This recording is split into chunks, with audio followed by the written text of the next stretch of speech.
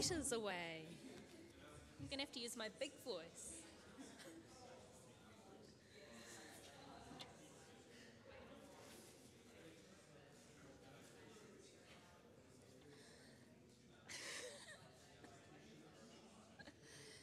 Lovely. Shall we start? We know that Auckland has started, and I don't think Ray will be longer than me, so I should probably get onto it so they're not waiting to hear Sam's speech next.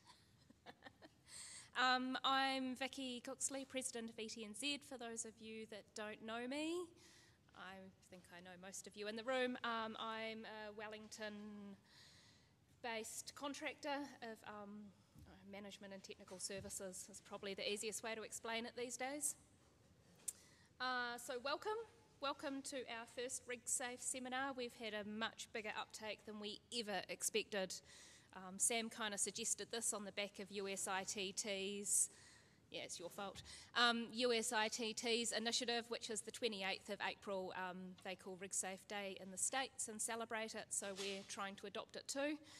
And we started with just doing this in Wellington. Auckland jumped on and said we want to do it as well, and since then we've got 2 live centres here in Auckland, and we're also live streaming the 3 presenters to 10 other centres around the country. So that's pretty impressive, actually. It's exciting, it's great. And if this works, we might use this as an initiative to get more out to the regions and do this a bit more. So some quick housekeeping. I don't know how many of you guys know the ballet studios, so if we do need to leave, if we hear an alarm or anything, we go out these doors. If you go right, there's a stairwell that goes downstairs. You then get into a corridor which takes you out to the back of the St. James. We assemble in the car park. If you can't get down that one, go out that door again, go left, there's another stairwell down the other end which also takes you downstairs and out the back door to the car park.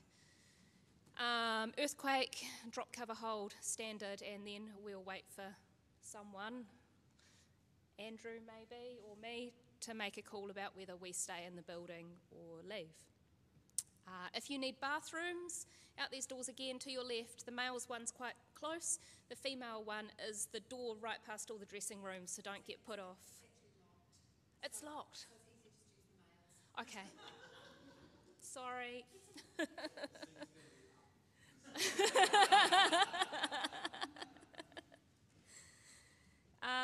So that's the housekeeping. Cool. So, it's my little clicker thing. You have to excuse me. I'm not used to standing up here. It's becoming a bit of a regular occurrence. So moving on, tonight we've just got a series of quickfire presentations. I'm going to do a very quick ETNZ update on where we're at ahead of this year's conference and AGM. Sam is then going to give you an update on our rig guide, an update and a review of that.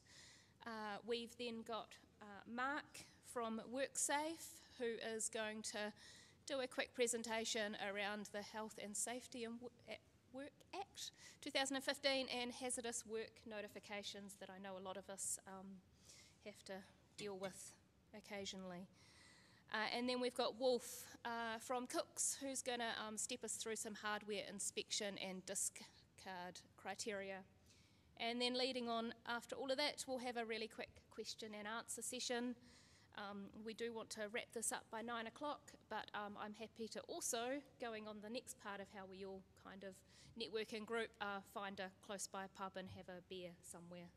I don't know where that might be. Throw my pen around. So jumping on to my little update, we had a face-to-face meeting the other day as the executive, so everything's quite up to date at the moment. We've got the conference this year here in Wellington, 4th and 5th of July, with some professional development sessions in the days leading up to that. There's a selection of interesting seminar sessions lining up. I'm sure some of you will be tapped on the shoulders to participate in those sessions.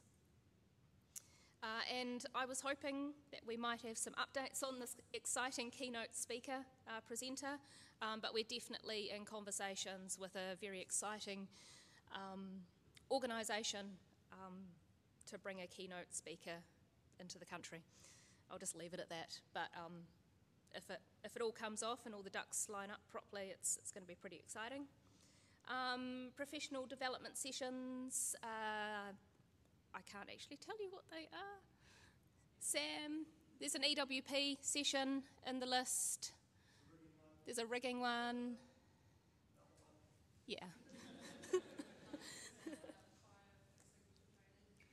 A fire extinguisher training, yeah. And some fire warding training as well. I'm sorry, I registered for conference myself last night. I should have paid more attention to what I was reading on the website. I've got a brilliant subcommittee that looks after organising that, so I don't get too involved in all that detail. Moving on, we're moving forward quickly with a new membership structure for the organisation, as long as the membership, you guys approve it at the AGM, but we want to introduce a grassroots membership level, which is at the bottom. It's a free level, and it's to try and capture all those other technicians and casuals that are out there in the market that actually can't afford pay for a membership right now, but they'll get the newsletter, and at least we can get information flowing out to them, and that helps us on many fronts. And we're looking at splitting the company level into two so that the smaller companies around the country can afford to have a company membership as opposed to lots of individual memberships. So it's pretty exciting. We're also looking at lots of great benefits to go with all those new tiers, and hope to introduce that properly at conference for everyone. Along with hopefully a lineup of discounts from suppliers and the likes, depending on what membership tier you're sitting at. New qualifications, they don't feel that new anymore to me. I think I've been working on them for about 5 years with a large group of people. We are getting closer. The Minister has just given Skills Active the suite of performing arts to develop, so they've got the official tick to work with all the performing arts suites. And we're currently waiting for the final tick from NZQA on the graduate profiles. They came back to us about 6 weeks ago with some really minor questions, so it's sitting on someone's desk in a government department, just waiting for that rubber stamp. And at the moment, the Level 4 unit standards are out for consultation. They're out till next week. So it'd be great if you can have a look at those and feedback. We are an industry that has actually fed back more into the qualification development than many other industries out there in this country. So it's pretty impressive for an industry that is actually so small. So please, if you can, take time to feedback on those unit standards. All feedback is welcome, good and bad. If you don't like them, tell us that, because then we've done something wrong and we need to relook at what we've written. Yeah, and if you don't know how to get to those and you want to have a look, just come and see me. And then the review of the rig guide. Sam is going to speak more about this, but I believe that team has started a review on that document, but I will let Sam go into that. So Sam Johnston, ladies and gentlemen.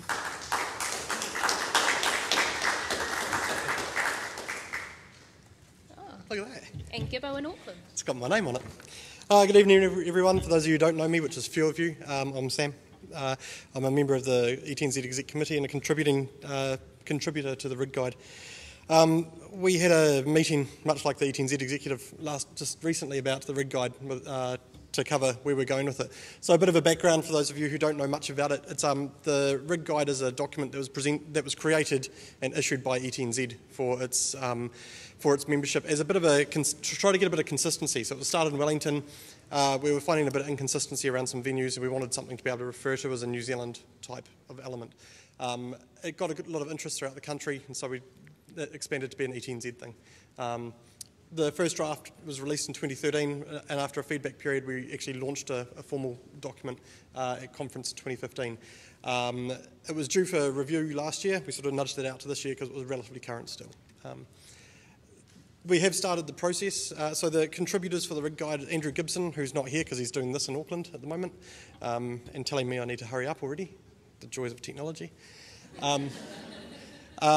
We have James Killen and Steve Sanders, who are a very key part of it, essential in the development. And this year we welcome Nick Creech to the rigging guide as well. So a lot of you will know Nick. He's currently a consultant on aerial acrobatic rigging for Cirque du Soleil, but he's based here in Wellington and he travels around doing some good stuff with that. So he's got a lot to offer in his knowledge, particularly around the fall arrest and the human element of entertainment rigging. We are aiming to have a draft version of the version 2 out for consultation at this year's conference in July. So some of the items that we've already identified and had fed back to us that we're looking to change in this year's guide, there's some formatting errors. All documents that are done in a hurry have them. Our one has quite a good chunk, so we've got some of them to fix. We've got some outdoor structures have received a bit of feedback. Building consent, there's a bit of variation and confusion by people what's required for building consent for truss structures and rigging. Fall protection, this is when Nick's really going to come into his own. Updating the health and safety section to ensure it's current and relevant and evolving in a pragmatic way for the industry. Creating more information around redundancy in design and redundancy factors in general in rigging, and to try to pad out some information, get more information in there that's relevant to us in the glossary and getting a consistency of information flow.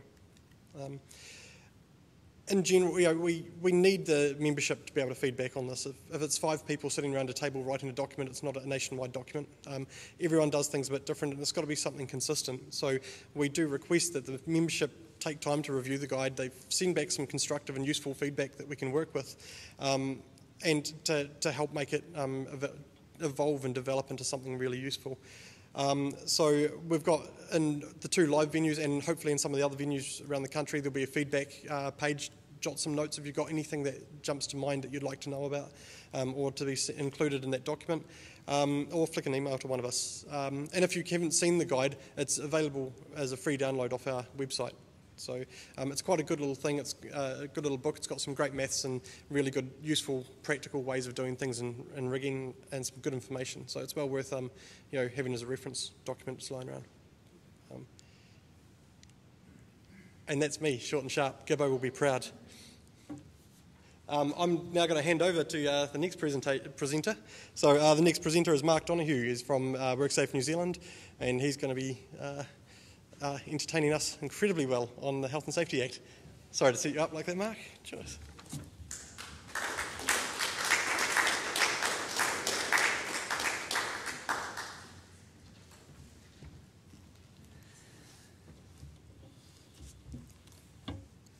G'day everyone. Just bear with us while I get the technology sorted, and so here we go.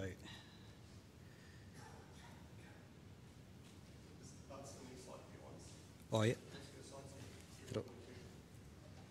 That'll do it. Okay. G'day everyone. So look, as Sam said, I'm Mark Donoghue from WorkSafe. I'm an assessment manager and an inspector with WorkSafe Wellington office.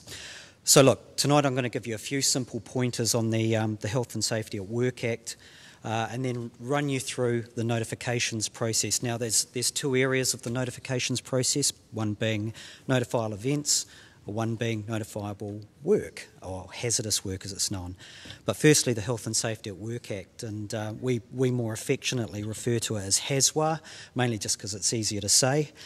And we know the Act has caused quite a stir since it came into effect in April last year. It's not really a bad thing when you consider New Zealand's relatively poor health and safety record.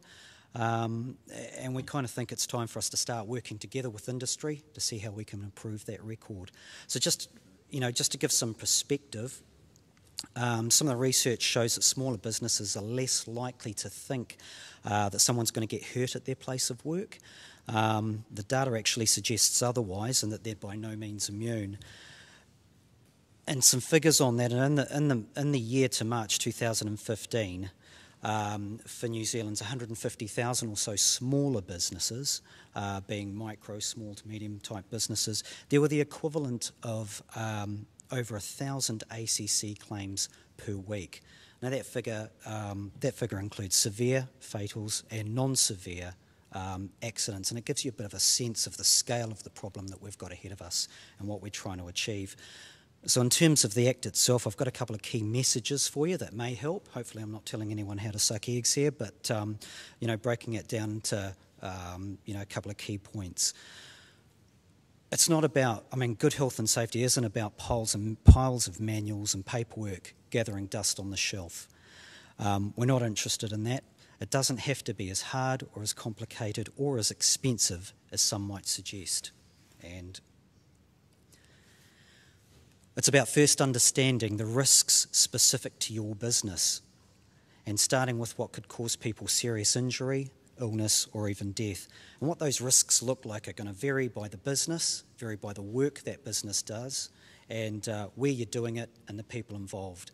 I know the rigging game's full of hugely competent and experienced people, and it's not heavily regulated, probably for that reason. But it's when things change or when other people are affected by the work or involved in the work that things can go a bit pear-shaped. The next key message is about managing risks proportionately. We're not interested in people trying to eliminate every risk at any cost. That's not what it's about. Relatively low-level risks will have fairly simple and straightforward and effective methods available for managing them. But the greater the risks and the more likely they are to happen, then the more vigilant the health and safety practices need to be and will be expected to be. So what we're looking for, if we turn up on site or are talking to people, is we're looking for evidence that you're engaging with the business and other businesses that you work with, that you're talking about the work involved in that business practice, that you've identified and you understand the risks associated with the business or the work that you're doing, and that you've effective processes in place to minimise those risks, and that's if you can't eliminate them. You also need to think about getting the workers involved so they understand those risks well enough, and that you need to make it easy for them to talk about them, but also feed back on those risks and any improvements that could be made. We've seen some fantastic examples recently where businesses have adopted some of the key concepts of the HASWA legislation, and a good number of those examples are based on simple improvements in communication around the work. Communication between the business and the workers involved in the work, or contractors that they might be subbing the work out to, or also getting involved in the work, or may be affected by the work. So good examples of things like regular meetings with workers at a site. May not be easy for you guys, but toolbox talks, project pre-start meetings, and review works of any incidents or near misses involved in a bit of work. Some of those meetings could include a discussion with the contractors about their competence, who's going to be involved, whether they're the right guys to do the work in the first place, but basically getting through the specifics involved in that work. And just as importantly, if the plan for getting that work done changes, it's reviewing that plan with the people involved or affected by it. Seminars like this are another great way to communicate with people, and we're seeing a lot more of them, or we're just being invited to a few more of them, who knows. So that's it about the HASWA Act. We're going to get on to notifications. And the two sorts that we're interested in, as I said, notifiable events and notifiable work. As you can see on the slide, there's a couple of there's timescales for completing those notifications. But can anybody tell me what a notifiable event might be? I'm not interested. Yep. We're not really using serious harm anymore. That's a term from the Health and Safety and Employment Act. But you're exactly right. What's actually happened since HASWA is a couple of the details around serious harm or severe injuries have changed a little bit, and I'll go through that in a bit. But you're absolutely right. Anyone else? Anything else? Yeah, that's a good one.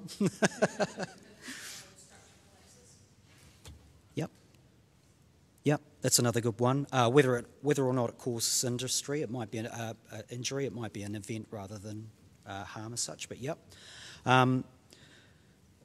Let's go through this and have a look at the website. Here we go.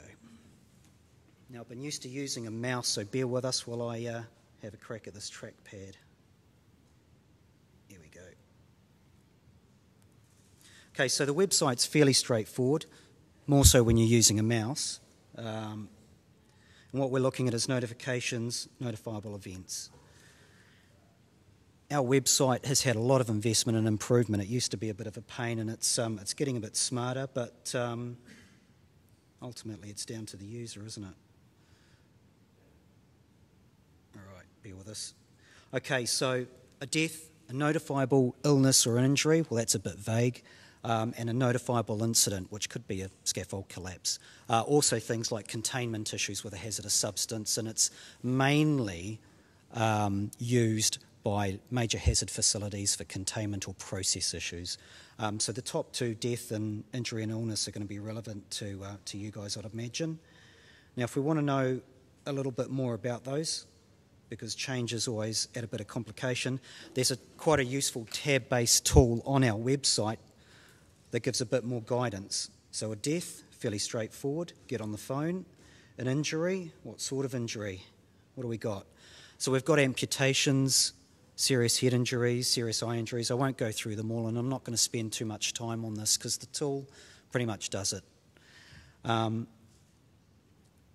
There's links to, or use the tool to give more information or guidance on whether it is notifiable or to what extent it might become notifiable. And then if you need more guidance, just use the links. If you don't have the website available, again, it's going to be phoning it in on the 0800 number, and guidance can be provided by those guys that will take the call by the call centre.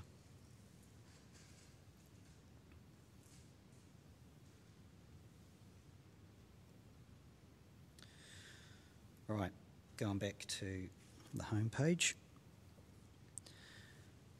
Hazardous work notifications, that's the next one. Can anyone tell me what WorkSafe might want to do with notifications? Can't see what you're doing. Can't see what you're doing on site. Yeah, maybe. Yeah, it's a good call. Here we go. Here it is. Okay, so just to cover this off, notifiable events are covered under HASWA, Health and Safety at Work Act. Particular hazardous work or notifiable work is covered or still covered under the regulations under HSE, so the Health and Safety and Employment Regulations. And as you can see on the page, there's some really useful information around that if you go to the link. You can go to the regs, you can get a lot more detail, or you can download PDFs, forms. There's a couple of ways you can notify us or complete the notification. As you can see here, you can complete it online, option 1. Option 2, you can download it, fill it out, post it, fax it, email it. Easy as that. And again, within 48 hours of the intended commencement of the work. So what does the form look like and how easy is it to complete? Let's have a look. In answer to that question about why we need them, it's industry intelligence. Look, we don't always work solely based on site visits and investigations into accidents. We want to know about the type of work and the scale of work that's happening in our area or in the country, and then decide on whether we've got the resources to be able to work collaboratively in that industry. Yes, we may want to say, well, this is a bit of a special bit of work, we'll go and have a look at that. Or we might want to get a scale of a particular type of work so we can plan our engagement or simple talks with an industry. Okay, so there's a range of them. If I'm being completely honest, for the amount of notifications we get, we actually go to a fairly small proportion of them. So the form, bit more of a pain to complete with a trackpad rather than a mouse, but what you've got is the nature of the work. Now that's a bit of a contentious area because it does, on first appearances, focus on construction work, and that might lead people to think it's focused on the construction industry. Well, it's not on that industry, it's on the type of work that's outlined in the form and in the regs. And you can see here it covers things like construction type work based on the risk of falling 5 metres or more. Now that doesn't have to be on a construction site, it could be on any type of site, a manufacturing site, it could be in a warehouse where a piece of work's been undertaken. And the regulations will provide more clarity on them. I've got a copy of them here for discussion if we need them. But I'm going to try a couple here, and I'll take you through the form. Let's say we're going to be erecting a scaffold, and also, just to be real flash, on the same day we're going to use a lifting appliance indoors, lifting something over 500 kgs. Where do we go from here? Brief description of the work you're doing. It doesn't have to be chapter and verse. We don't want it to be too onerous on you guys. If we want more detail, we can get in touch. But a brief description of the work so we know what's going on. The location of the work site, city. Now, some of these are on fairly remote sites, so access roads or how we get to the site can be useful. Who's in control of it, whether it's person conducting a business or undertaking, PCBU, or you're a contractor underneath one, or a subby. The business name and the industry. Now, you may not like this, but the majority of your work is going to fall into arts and recreation.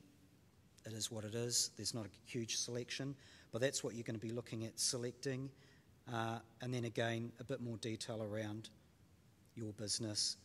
Email address, start dates, completion dates, and then the region. If there's a certificate of competence in play for the work that's being carried out, it'd be useful to have that information. It's mostly used for asbestos notifications, if I'm, completely fair, but it doesn't mean rigging tickets and things can't be included as well. Once that's all completed, and I'm hoping you're all quicker typers than me, so it shouldn't take too long, you simply hit continue. It'll give you a bit of a readout of what you've put in that notification form for you to make sure it's all there prior to submitting it. So because I haven't filled it out completely, there's a whole lot of red text to say I've missed stuff out. Not unusual for me, but that's what it is. Once you've got all the detail down that it needs, it'll come straight through to us. And then it's logged. That's the bit. Now, have any of you had a bit of a play on our website recently? Yeah, show of hands. This makes it easier. That's pretty cool. As I say, it used to be a bit of a pain to navigate around. It's a lot better now, and there's a wealth of information, probably not a lot relevant to yourselves or your industry, but there's some great guidance on there, some great general work tools and sort of interactive tools that you can use just to get your head around the new Act and requirements and things like that. One of the key things that I generally like to refer people to, and let me just get back up and get back to the start, is if you want to know something and you can't find it on our website or the information doesn't quite cut it, it's as easy as picking up the phone and giving us a call on the 0800 number. They may not be able to answer it then and there, but they can direct you to or make a note of your query. And there's an email application or tool available for you to send inquiries through to. And that'll go through, if it's really complicated, and I'm certainly not an experienced rigger, but if it's something technical of that nature, it'll go through to our technical programs and personnel. We've got engineers available, or it'll be forwarded on to a person that can assist and at least respond. And again, all of the main links are available from that first page, as well as the phone number. That's pretty much it for me. Thanks for the opportunity to come along and talk, and I'll be lingering around later for the questions and answers or session later on. Come and have a word. Thanks for your time. We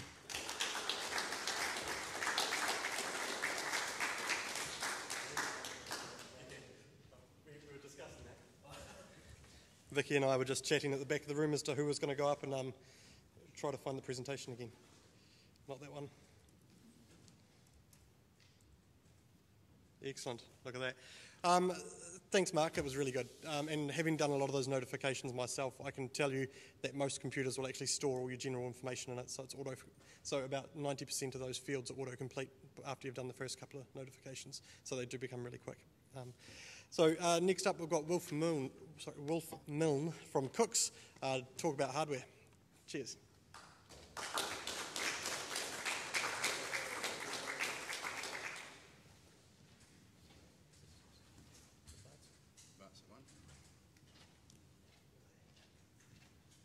Okay, sweet, that's me. Okay, hey guys, Wolf Milne, I'm from Cooks. We want to just look at rigging gear, what to look at discarding, and just some general background information on do's and don'ts with rigging equipment. So essentially, when you're using rigging equipment, you need a periodic inspection. So every so often, it needs to be looked at by a competent person to ensure that it's actually good to go, so that you can qualified to say that, hey, someone's looked at it and it's all good to go. But that doesn't stop pre-use inspections. So as riggers, you guys should be trained in looking at your gear prior to using it. So looking at your shackles, looking at all your componentry, give it a quick once over, yep, that's all good, let's go for it. So with your pre-periodic inspections, so basically it's deemed by a responsible person. So that's you, that's the user. So you are responsible for your gear. It's your life, it's someone else's life. So be careful with it, look at it. If something looks a little bit dicky, look at it again, put it away, get something else in. Then you've got, so that's your day-to-day. So essentially on rigging gear, it needs to be annually inspected by a competent person. So a competent person is someone that's with rigging training, someone that has is basically qualified, that's gone through inspection training. So what our competent staff generally do, we are accredited to LEA, which is an international lifting organisation in engineering. So they're basically trained and they go through refreshers every 6 months on componentry. So we look at all your componentry from beginning to end to ensure that every piece works together, and our discard criteria is reasonably strict in a lot of areas. Because so essentially then you'll get that looked at every 12 months. That's valid for 12 months. So basically what we do is we'll look at it and go, yep, on this day we've inspected it and it's good. 3 days' time, if that equipment fails and you've run over it with something like that, that's the responsible person's job to look at the equipment before they use it. But annually, it just gives you peace of mind that it's been looked at independently and you know that it's all good to go. That's for all lifting equipment. And then your height safety equipment, so your harnesses, any gear you're using for jumping up and down and height safety and rigging, that needs a 6-monthly inspection. Because there's more life, your life is more involved in it, it needs a stricter criteria. So that's, once again, ideally an independent person or a competent person. Competent person are people going through training courses, but realistically what you need to be looking at is that if you are doing it as a competent person, that you record your information. So you record it down, yep, this is what it is, and you need to certify it. So that's where we come on. We've got independent certification, so you can go, here you go. And if WorkSafe come along and have a look at it, you can say, yes, we've had it looked at here. Right, pre-use. Now, this is an interesting picture. So wire rope. Basically, a wire rope is configured and made essentially of a construction of wire rope. You'll generally ask is, say, 7 by 19. It'll have 2 numbers. So your first number is your number of lay. So these here, you pull a lay. So there could be 7 of these on the outside, and then 19 internal strands. So you've got 19, they're twisted together, and then you've got 7 lots of 19 twisted on the outside. So essentially the higher the number, so if you've got 7 by 24, 6 by 36, so the higher that outside number, the more bend you've got in your rope. So if you want something that's going to twist and bend reasonably easily, you get a higher number configuration. If you want something that's more static and it's going to give you more of a stronger length, then you just want a lower number to give you that strength. So when you're looking at wire rope, essentially you're looking at kinks, twists, all that sort of stuff. We'll go into that in a bit more detail. So you need to look at it and see what's safe.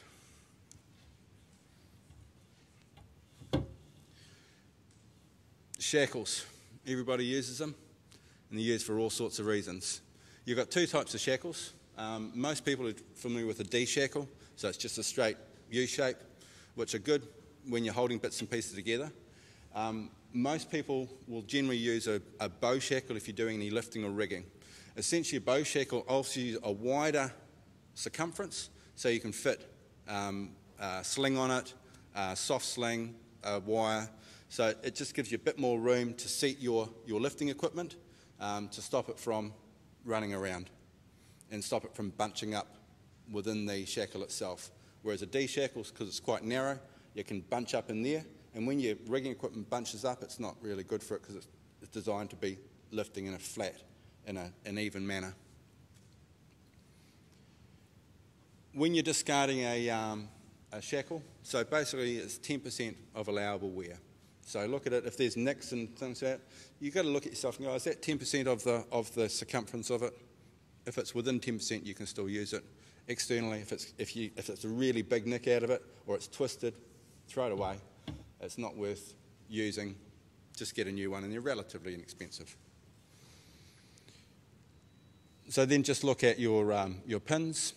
So make sure that they're all seated correctly into your shackle. So when you put it in, it goes all the way to the end of the shackle, and it's not moving around inside your shackle. If you're using a shackle on a line that's continuously moving, just don't use one of our regular shackles like that, so it just sets into it.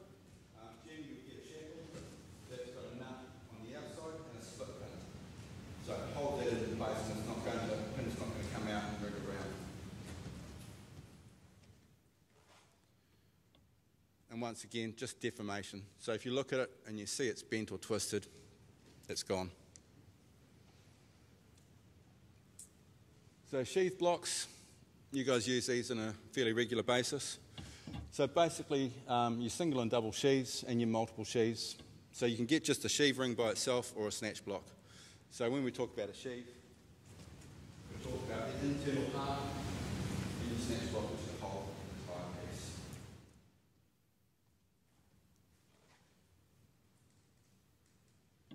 And essentially, just looking at, so you can get sheath gauges.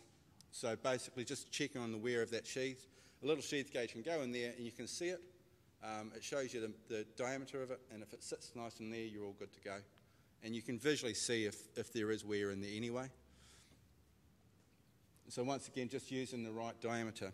So to give an indication of diameter of sheaves, if you're using, say, a 7x19 construction wire rope, the recommended minimum diameter of sheave should be 25 times the width of the rope.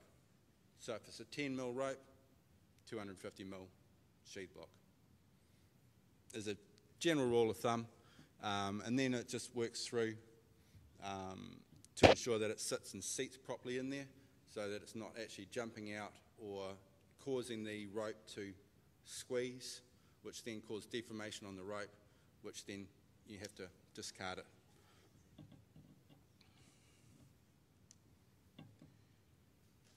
So carabiners, these are ones that most people use. Generally, you've got your double action, your single action carabiner, which is just your lock-in. So it just twists into place, and it sits there, and it's usually got should have a colour indication to say that yes, it's open, yes, it's closed. Recommended that you use like a double action, so it just twists and drops. And then when you close it up, it just locks back into place. So you double or even your triple actions. So basically, it just requires more of your thought to actually open it, and then when it clips into place, it stays back in, and you know that you're safe and ready to go. Once again, just like a shackle, just look for deformation and twisting.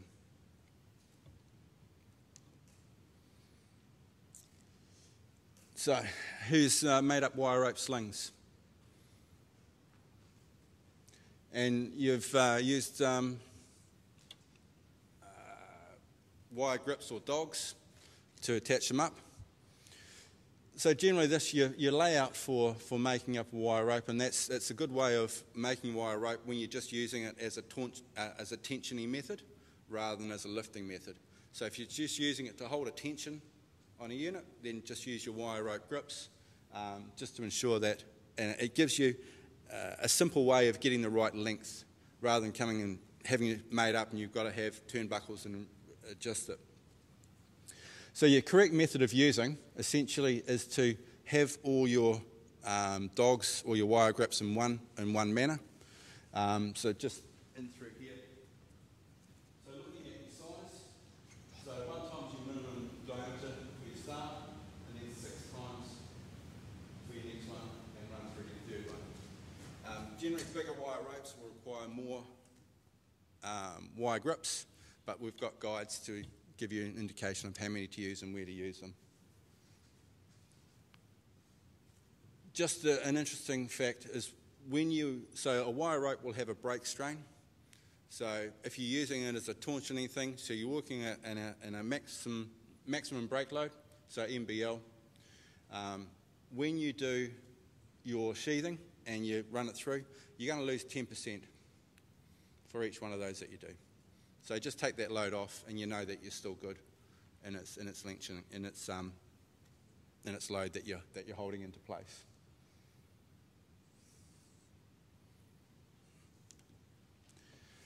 Wire rope slings. Here's some interesting little pictures.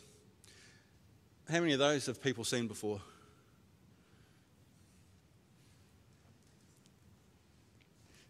Yeah, most people have seen.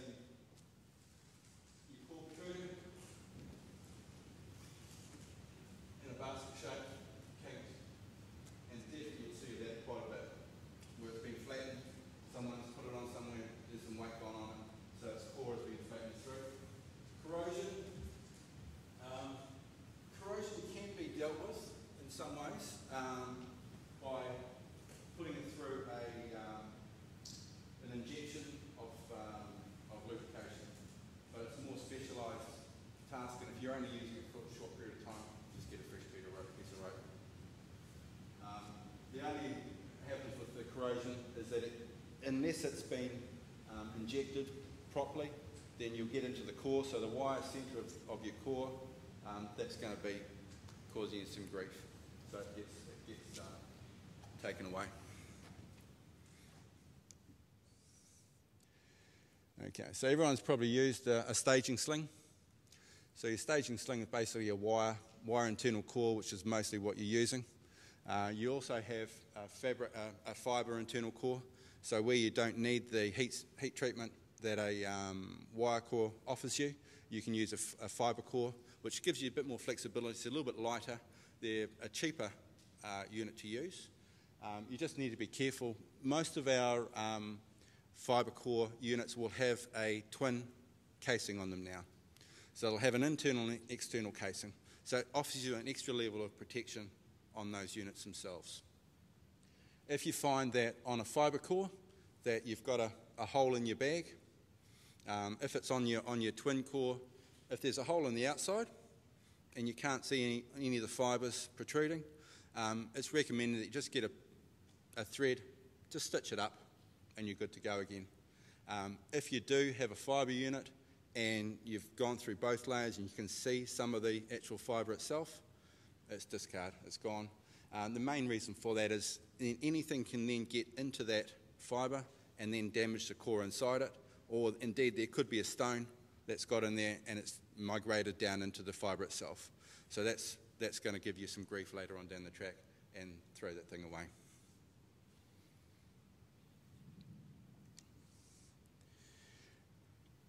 Chains, lifting chains. Do you guys use much in the way of chain for lifting? So generally we would recommend that a grade 80 chain, which is your minimum grade chain, which is an entry level chain itself. Now it's a standard chain for a lifting industry. We have a range of lifting chain which goes from your 80 to what's called a 120 grade chain, which offers you a smaller diameter of chain with a higher load lift. It comes at a premium, but it saves you on some weight. So when you do any sort of rigging, you generally look at how heavy you're trying to lift, and most things have got a weight limitation. So grade 80 chain is a good entry-level chain, but if you restrict it on weight, then look at using a higher grade chain, which you can use a lower link size to achieve the same results. Once again, daily inspect your gear before use. Just look at all your chain links. So you'll easily see in your chain if there's some sort of damage. Not all the links are going to be damaged. So you might have a couple here, you might have one here, you might have one here. So you'll see generally if a chain is stretched, you'll generally see it more down the bottom and up the top, because that's the part that's taking all the actual load itself. You'll get your ground links and this sort of thing happening anywhere through that chain. So just an easy once over and ensure that you're good to go. Once again, those need to be looked annually, and there should be a current tag on it to say that it has been inspected and its next due inspection is a year's time.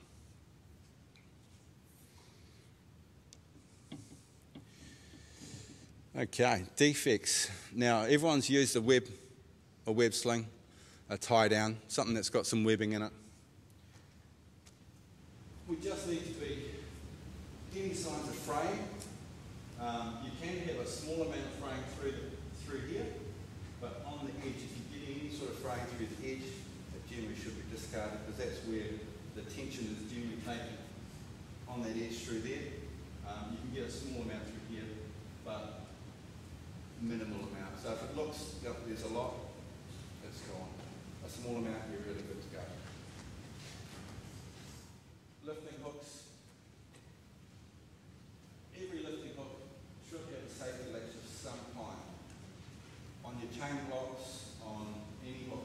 So it's either a latching, a sling hook, so it's just got a little spring loaded, clip, nice and easy, or there's a latching hook, so it's got a little latch here, which you physically have to pull down and open up, locks it in place, and then allows you to run through. So it's just one.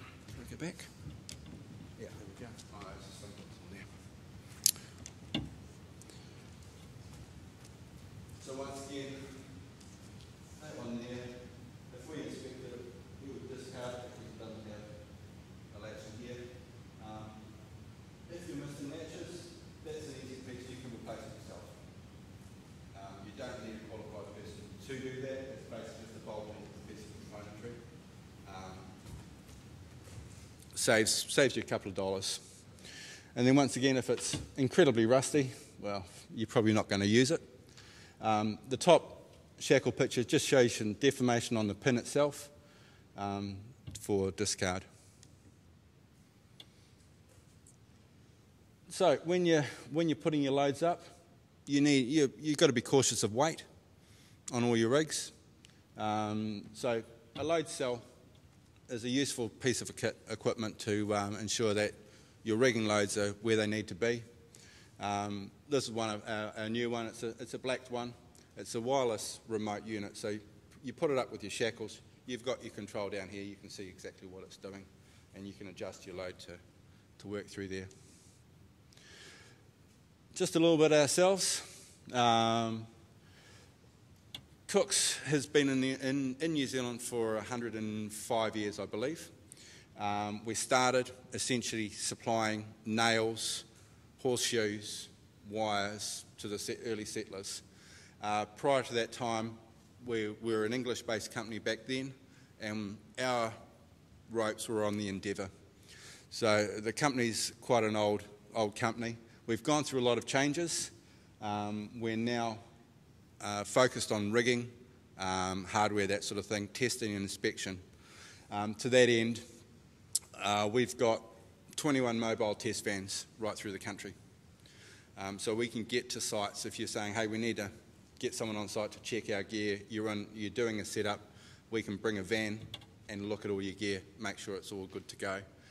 We've got 12 branches nationwide as well, so we can still offer that same service in branch. as part of our demonstration tonight, if you do need to buy any gear, 25% off. Nice and simple. Easy enough done. So that's us. I've got some bits and pieces over there. Have a look at a load cell, a sling. Any questions later on, give us a yell.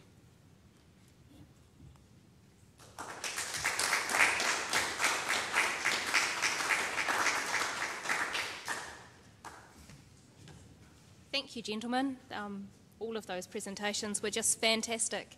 We're going to go into a question and answer session now, but can I ask that any audience member asking a question puts their hand up and Sam will bring you a microphone just so the other centres around the country can actually hear the Q&A and learn from it as well.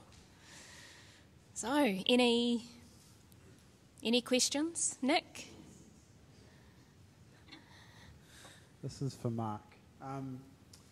Trying to make the notifications as easy as possible.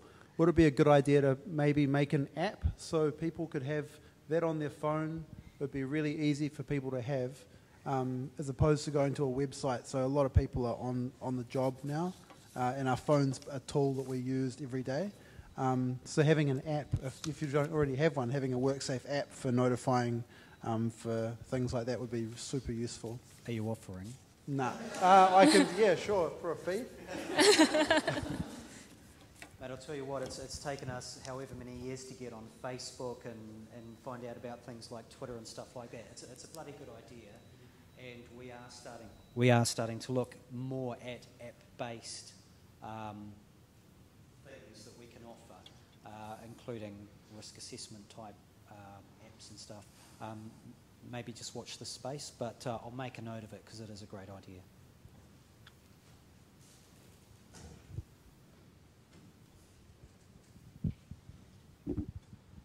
I know this question has come up before, but when it comes to the notifications thing again, we do a lot of... this is to Mark. There we go. That we do a lot of lifting inside with lifting apparatus and quite frequently go over 500 kgs. So if we're doing a lot of small lifting, is that required as a notification, or is it just something we should just do as part of the course? Are you talking about small lifting planes less than 500 kg? But with it, yeah. So like, say we've got like 20 motors in the air, and each one has like 100 kgs. That's like 2 ton, right? But it's not more than 500 kgs per motor. I mean, the criteria on the notification is any lifting for weights over 5 or loads over 500 kg, so anything under doesn't meet the criteria. Sure. Yeah, even if there's a whole bunch of them. Okay, cool, thanks. Okay,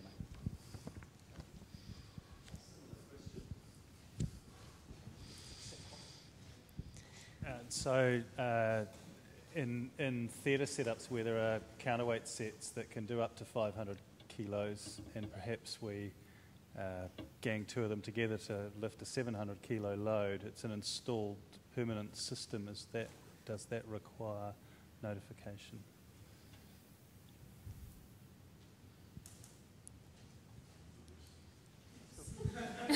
Just for those on the web stream that couldn't see Mark's nod, yep, any movement of anything over 500 kg. I mean, you can make it as complicated as you want, but simply if it goes over that 500 kg weight, irrespective of the arrangement, bang, it's notifiable. Sorry. It's good to have clear information. That's good. Just on the where it says construction. So if this was like an amusement device, and I know that's a separate sort of field as well. If you had like an amusement thing that people were travelling on, that was say a 500 kilo plus cage that people were sitting in, that wouldn't be included in that because it's not construction. Are you talking about so what you're talking about is the appliance that's been lifted isn't relevant to construction work or at all? I mean, let's say like an elevator, right? So an elevator would weigh over 500 kilos, and obviously you don't notify when you use that. Yeah. To put more context in it, some people sort of look at the work that we do and struggle to see it as construction work. Yeah. So they feel that shouldn't apply to some of the work we do. And it's a really good point. If it helps, I've kind of prepared myself for this. And I mentioned it when I was up there before, is that it's not about the construction industry or it being construction-related work. It's the activity, and if the activity involves construction of something, then it could apply, irrespective of the industry. And if it helps, I'll read this out, just because I won't get it right otherwise. Construction work by definition under the Health and Safety and Employment Regs, which is where the notification area applies, it's any work in connection with the alteration, cleaning, construction, demo, dismantling, erection, installation, maintenance, painting, removal, renewal or repair of any building, chimney, edifice, fence, structure, wall, whether constructed wholly above. So there's a whole raft of stuff, and it's not specific to the construction industry. It's the intent of what we're trying to get is information on a construction-related activity, be it in that industry or not.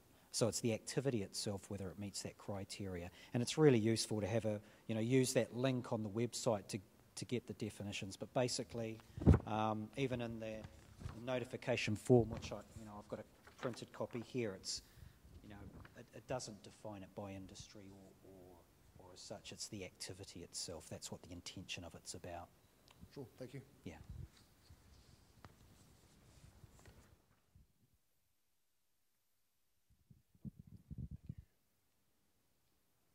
Hello, Mark.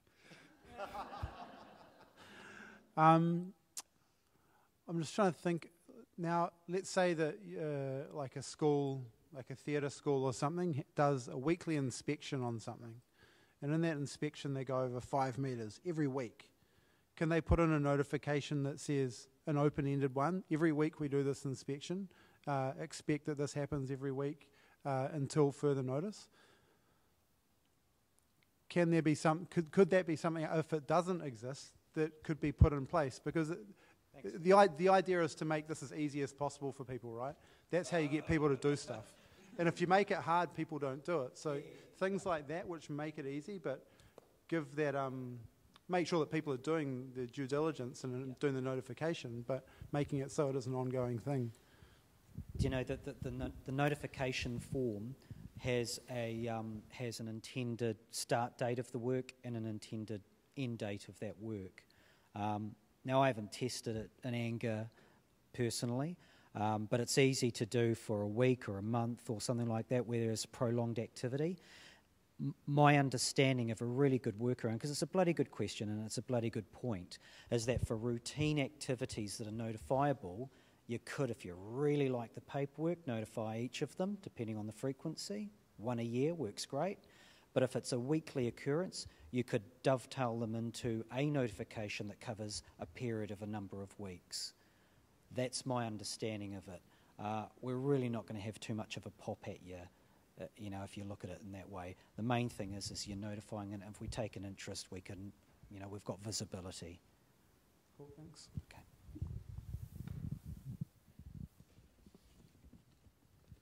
Anyone else?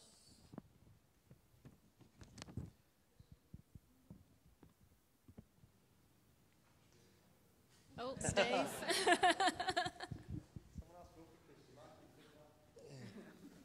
I think, is there an exemption though under the working at height notification for routine work though? Wasn't there maybe there used to be an exemption for work of a routine nature? An exemption. Good point. I know that there are exemptions. Yep. Let's have a look. Sorry, bear with us. Exemptions.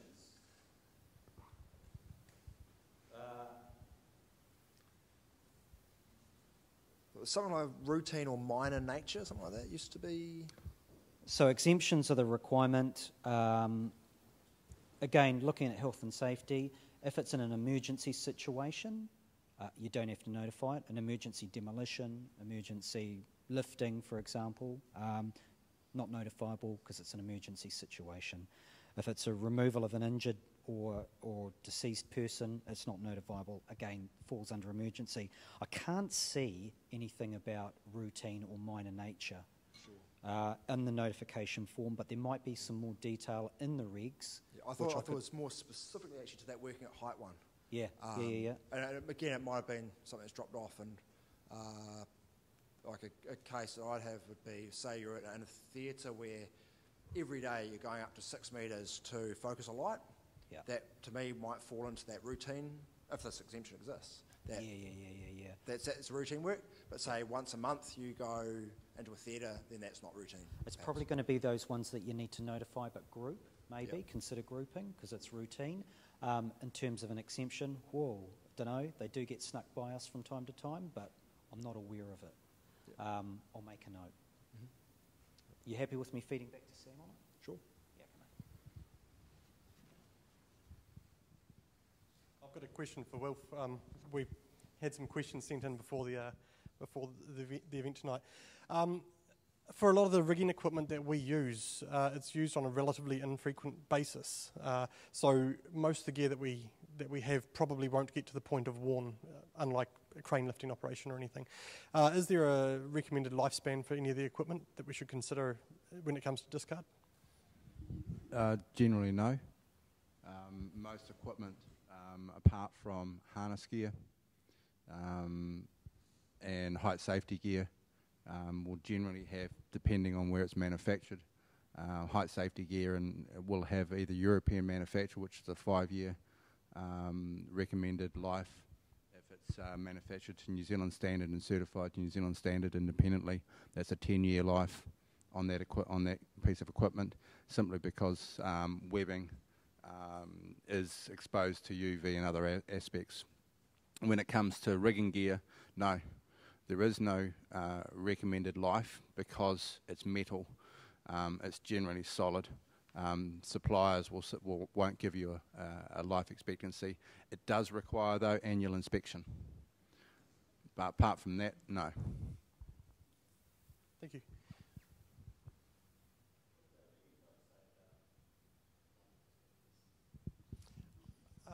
For those on the stream, the question was, what does our rigging guide say about life expectancy?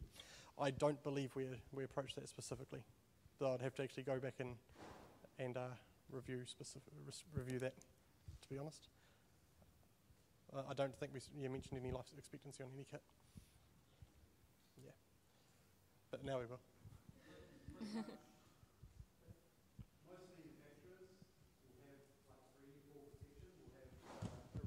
A recommendation, so whatever the manufacturer's recommendation for that. As soon as you buy something, look at the manual. Like any piece of height safety equipment, there should be documentation with it. If there isn't, look it up. If you can't find it, take it back. There should be documentation for everything.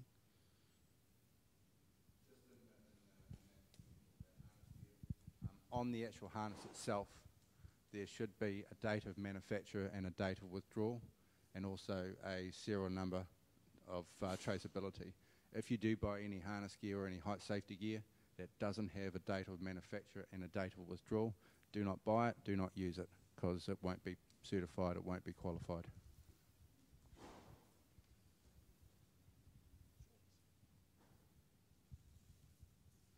Great.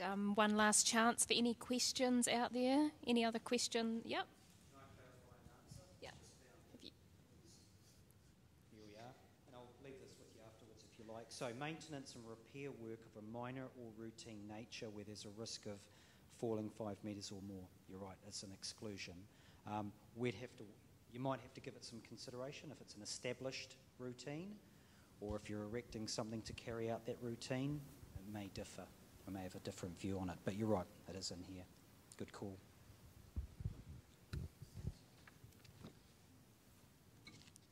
Brilliant. Lovely. Slides. We want to say a big thank you, one to the audience for showing up to our first RigSafe seminar. It's great. And we'd also love a lot of feedback. If you can think of other seminars you'd like to see delivered like this, we'd love to do those on a reasonably regular basis, maybe 3 times a year. They take a bit of organising, but reasonably pain-free, I think, Sam? Maybe. And it's just great to connect, great networking event. You're all welcome to hang around, chat, have a chat to help pack out. have a chat to Mark and Wolf over there. And Mark and Wolf, I want to say a big thank you to you. Got a couple of gifts for both of you. If you want to come up here so everyone can say thank you.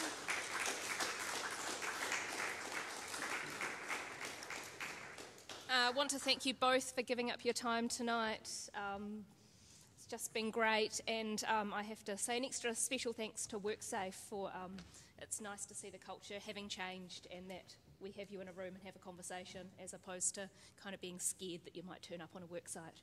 So, no, it's great, and we'd love to continue conversations as we write these documents and make our way through the new Act and such. So thank you very much. Thank you.